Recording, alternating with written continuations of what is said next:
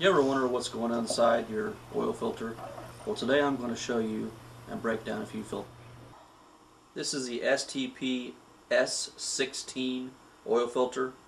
This filter weighs 10.4 ounces, has an overall diameter of 3.664 inches, an overall length of 3.143 inches. The outer casing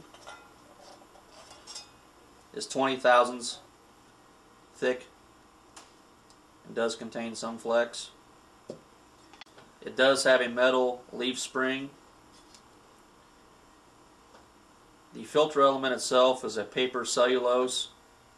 It is held together with a felt-like material. Unlike most of the others we have taken apart today that have metal end caps.